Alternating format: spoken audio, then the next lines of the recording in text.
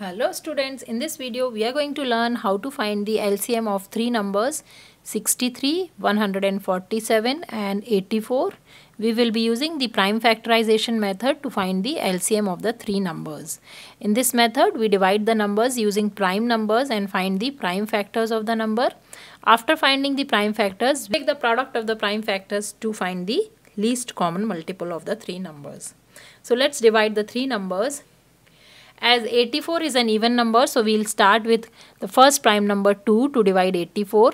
63 and 147 are odd numbers. These are not divisible by 2, so we'll write it as is. We'll divide 84.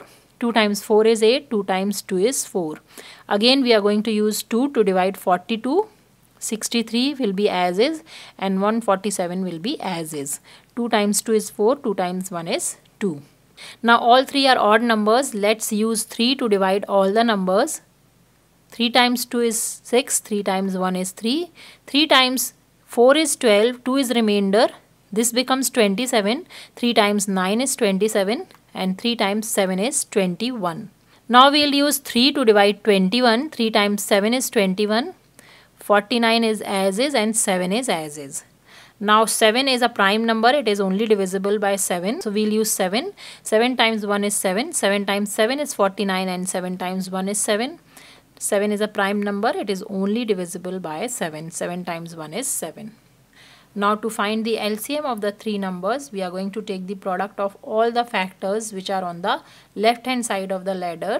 So 2 times 2 times 3 times 3 times 7 times 7. The LCM of the three numbers, which is equal to 2 times 2 is 4, 4 times 3 is 12, 12 times 3 is 36, and 36 times 49 is 1764. So the LCM of the three numbers is 1764. So this is how we find the LCM of three numbers using prime factorization method. I hope this video is helpful to you. If you like the video, please hit the like button and subscribe to my channel for more math videos. Thanks for watching.